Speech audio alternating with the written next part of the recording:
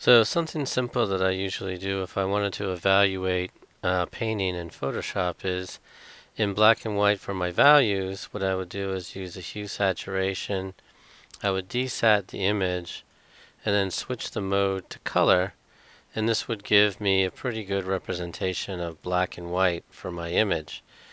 Recently I just realized there's another way to do this that I hadn't really thought about, and it's basically if you do Control Y, you are switching in your color setting up here. So if you go View, Color Setup, right now we're working in CMYK.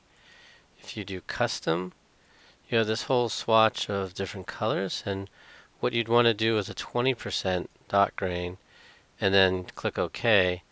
And then now if we hit Control Y, this is actually making the same look of what we were doing with our hue saturation, and you can see there is a little bit of an adjustment here that the hue saturation wasn't taken into effect. So now if I just Control Y, you have a very accurate color sampling.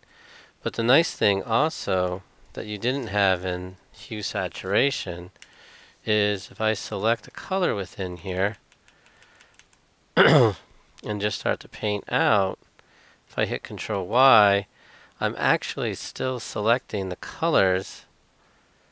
We can see right through here, and if I hit Control Y, if you look over my color picker, I am still selecting the colors in the image, whereas when I'm actually going on the hue saturation, it's selecting a grayscale image.